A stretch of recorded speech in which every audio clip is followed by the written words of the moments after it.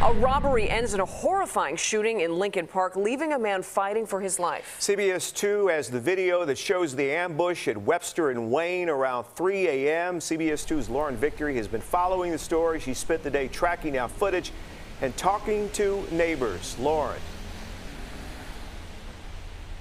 Jim and Marie, we've watched this video multiple times, and the more we review it, the clearer it becomes. As the victim was on the ground, the shooters were repeatedly demanding his phone password, then shot him. A white car rounds the corner of Webster and Wayne. We sped up the video to show what happens next. A man hides behind a building, peeks out, then jumps out with a gun pointed. The victim hands over his belongings almost immediately, but those are dropped to the ground. Apparently, the shooter wants something else, possibly a phone. The victim starts to give that up, then fights back. You can hear the commotion. Someone starts to scream.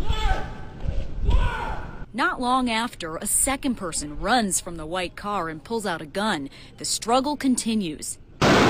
We froze the video, but you can hear another shot, then moaning and more gunfire.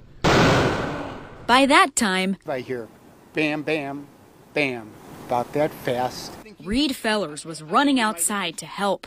Hours later, he was still processing what happened here. There's a man groaning on the ground, you know, and his backpack and his shirt are up, and there's no exit wounds, and there's blood. He wishes he could have done more to stop the shooters.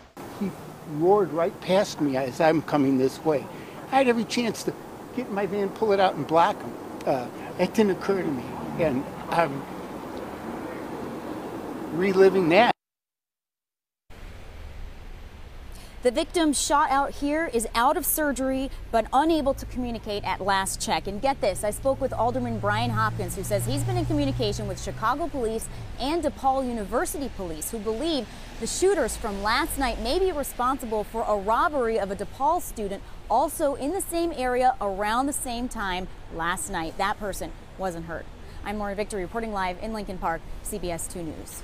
Indeed horrifying. Thank you, Lauren.